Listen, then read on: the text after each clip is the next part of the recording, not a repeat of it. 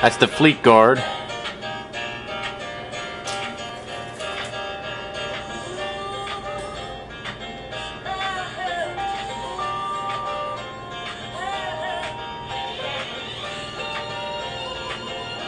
Has a nice dense filter media to it with a metal screen backing on it. Two metal caps, upper and lower. That's the Fleetguard. That's the best. The second best is a tie between the Bosch and the Purelator Pure 1. They both seem to be manufactured by the same company, off the same line. The Bosch and the Micronic Purelator Pure 1. Both of them have metal caps on the top. We're using a paper filter element, which is nicely packed together. As I said, that's tied for second place on our filter test. Tied for third place on our filter test is the regular Purelator Premium Plus and the Ford Motorcraft filter. Again, we've got paper filter elements, just a little less of them this time. Again, we've got the metal top and bottom filter element cartridge, and these tied for third place.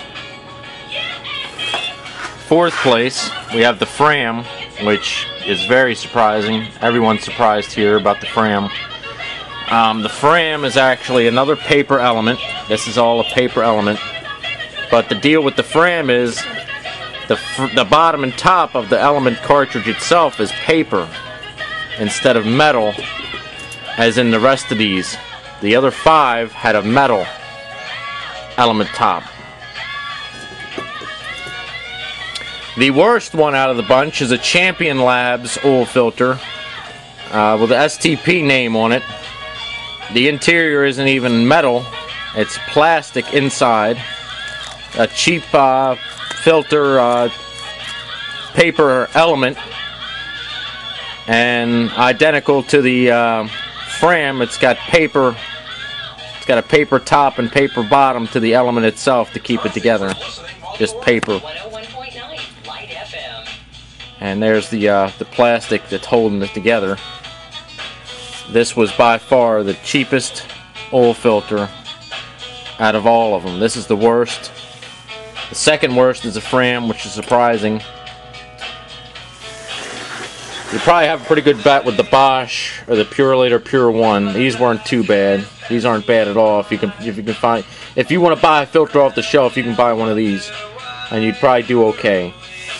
And of course, the best was the Fleetguard, and I think this is a mail order filter only, and you can only buy it by the case. But by far, this is the best filter because of the filter media. That's just the best. It's the best filter that I've seen out of all these.